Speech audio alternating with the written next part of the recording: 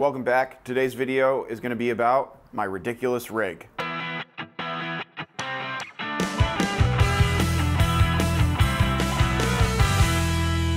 So last week I posted a video about my first time shooting with the Canon 5D Mark IV professionally on the job, and at the time I was using this ridiculous rig, and a couple people asked if I would make a quick video explaining the rig. I did make it myself from piecemeal.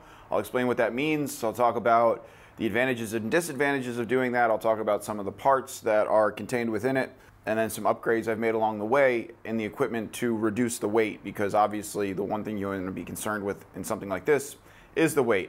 But first, I just wanted to say thanks for watching. Today I'm shooting with my Canon 5D Mark IV, and I'm using the Canon Connect app and my tablet, as you can see here, which is a really cool feature. One thing I love to be able to do as a, I hate to use the word filmmaker, but video maker, person that uses cameras, is the ability to do everything myself. I've worked with a lot of people and I've been let down by a lot of people. I have a very small crew of guys that I actually trust to shoot with, and the ability to make sure that I can control everything and shoot myself sometimes and shoot independently is really just where it's at with technology today. And as things are advancing with drones and sliders and motorized everything, gimbals, it's amazing what you can do if you take the time to learn to shoot, edit, and do everything yourself. So I'll talk more about that at the end of the video with my next project, but let's get into the rig. There is no name for this rig. There's no nomenclature for this rig. This is just the ridiculous rig. I'm gonna go from the front end and work my way to the back. I'll take it a little bit apart and show you some things. I'll talk about why I got the parts that I did. So I think I've rambled enough, so let's get into it. So the first thing I'm gonna take off from the front is the matte box. Matte box, and everything on here is attached through 15mm rods. Let me hold it down here, sorry. Everything is attached through 15mm rods, so you'll see 15mm rod holes here and here.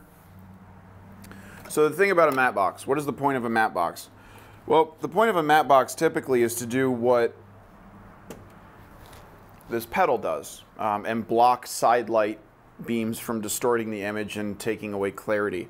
It also has the ability to add glass to it. So 4x4 or 4x6, 100mm by 100mm, 100mm by 120mm are your most standard sizes of glass, and things you put in here is ND filters, grads, and polarizers, just dehazer, whatever, you know, lots of different glass, warmers, coolers, whatever the glass may be. So one thing you want to look into when getting a matte box is how many slides it holds.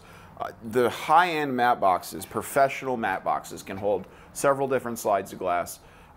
This one only holds one, and some of them hold none, and we'll talk about those different levels. So the professional level that holds many, those matte boxes go for between $1,500 and $10,000 or something ridiculous. Like, you know, that real professional end. That's a real pro matte box, and those are used in the front ends of good cameras with great glass, and is used real slides to do basically attach those circular ND filters, which unfortunately I didn't bring any out, but that's what it represents. And I didn't bring the glass out either because I'm ill prepared. With this one, this was about $250, I think, maybe even less than that, maybe $175. It wasn't that expensive. One thing you're gonna notice actually on all of my parts is if you've been looking into rigs at all, you're gonna see the blue bullshit. The crappy, you know, I don't remember the name of it, but it's plastic crap that's blue. Here's my theory on gear. If you're gonna buy gear, get good gear. Don't waste your money on crap. I mean, obviously I can't afford a 6-panel professional $1,500 matte box. It just doesn't justify using a $3,000 camera. So you gotta kind of use and get what's within your array of equipment. So get a good one, don't get a crappy one, don't get high-end. Matte box, slides glass, 4x4, you get it. This one is a Camera, I don't know, it's nameless to me, but it looks cool. As you'll notice in a lot of my gear, and I did this subconsciously, my color scheme is kind of red and black. Headphones are red and black, a lot of my gear is red and black. I like to have good looking gear. It really makes a difference. Next thing is the handles. These handles were $90, and you can feel the quality in these handles. I mean, were they worth $90 over ones that were $30? Probably not, but again, the $30 ones were the blue crappy ones, and I'm just not gonna walk around with that stuff. To me, when you walk around with that blue crappy gear, it screams to me that you don't really know what you're doing, and you're just buying stuff to make it look like you know what you're doing. So, let's see.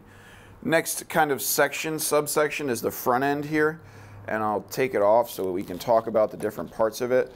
Now this is detachable so that I can use a handheld rig if I don't want to have the whole back end. I can just kind of use just this, which is a nice feature to have, and the piece that kind of separates those two is this L bracket.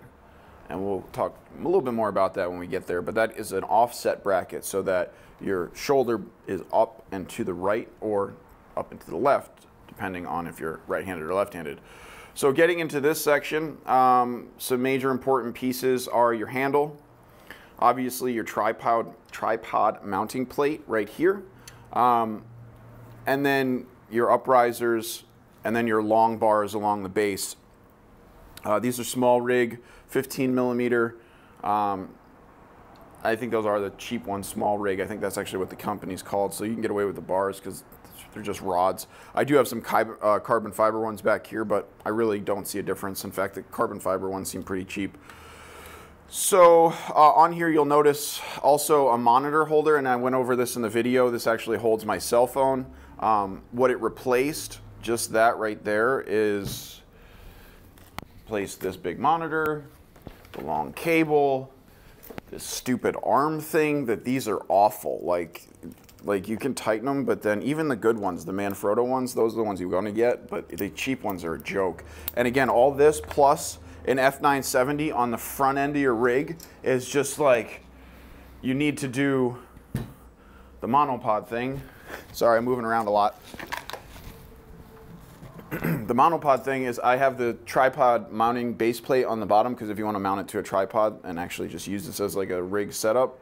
But if you're on the run and gun, being able to put a monopod in the base of that, and then while you have that shoulder rig, I got some beautiful shots last weekend that really looked really nice, a little stable. And what this gives you is that professional shake, not that jittery shake, that professional little sway that everybody's kind of looking for in that reality style shooting these days. Because if you shoot things handheld, you're just going to get that kind of like jittery, you know what I'm talking about when you're out there. I mean, your hands are shaky. And again, if you're using any kind of zoom lens, remember that zoom is just going to be magnified every millimeter that you extend. It's really bad news bears. So now I can rig everything up through my cell phone, which is over there charging. But yeah, so that's the front end of the rig. Oh, up top, this I put my shotgun Rode video shotgun mic, goes right up here, goes over this guy, so that's nice. So that's the front end. You'll just notice this bar right here. Again, these are all just pieces I bought. I bought these one piece at a time. I bought this piece, I got a toolbox full of crap, little parts and stuff like that. And I just get it one piece at a time. New bars, I had smaller bars up here. And then I extended the bigger bars that I had back here that I replaced with the carbon fiber ones, and you just move stuff around. I mean, it's really easy to just kind of release these, pull stuff apart. I mean, as an ex-military guy, I love black metal. You know, all the guns are finished with it. It's very similar, and pulling things apart is a lot like messing with guns. So I like that. Oh, donut goes on the back of here. I forgot about that. Okay, moving to the back section. How are we doing on time? 9 minutes, great. So back section, this is, as you see, detachable. And what this is really is a balance. So the back end of this is really heavy. We'll notice a little bit of blue crap.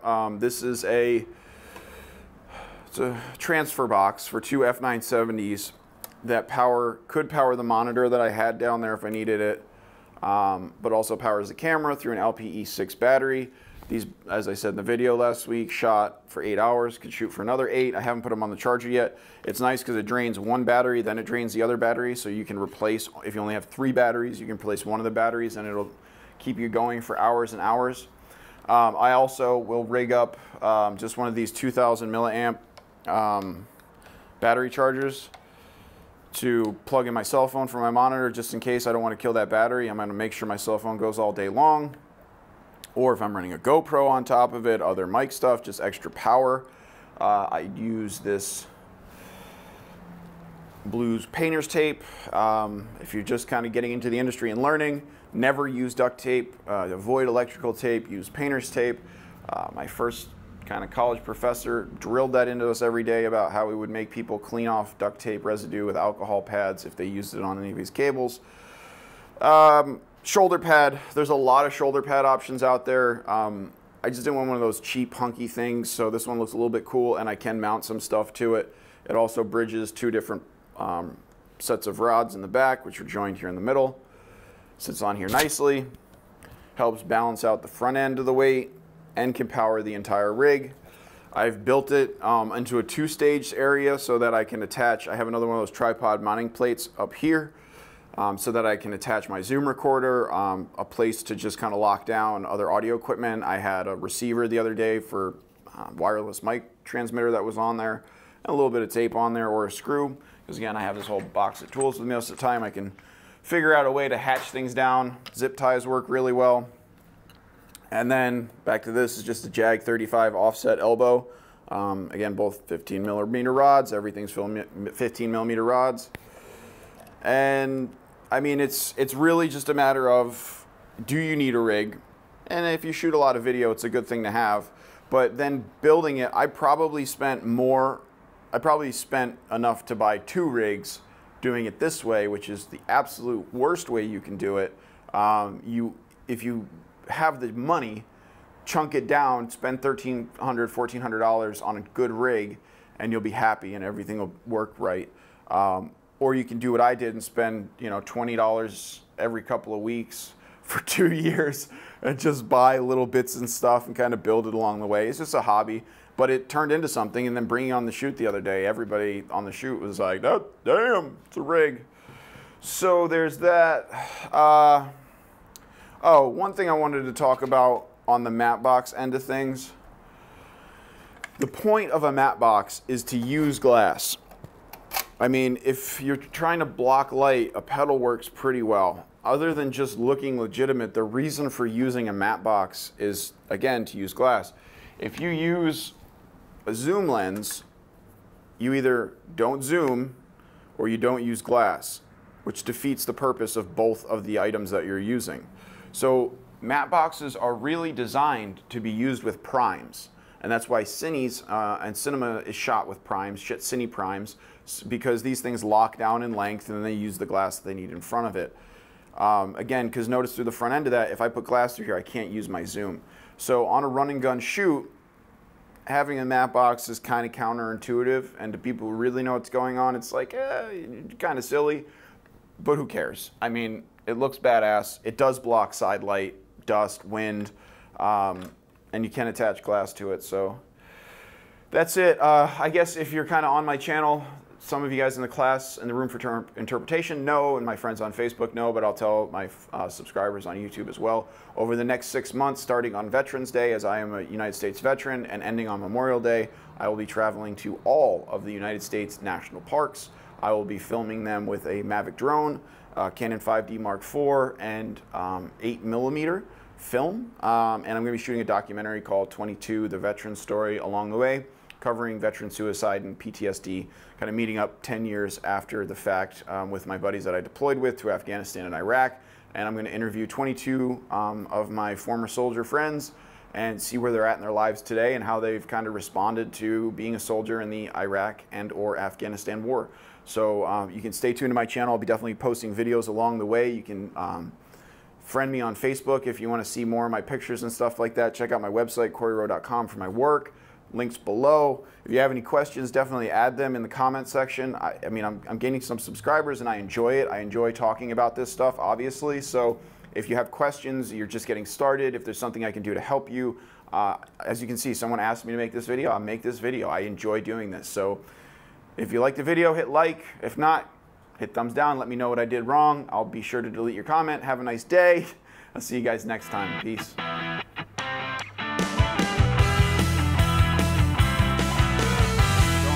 This has made my whole rig about about 1.5 pounds lighter, because I don't need an LPE6 or an F970 attached to the 7-inch field monitor, which in itself is heavy.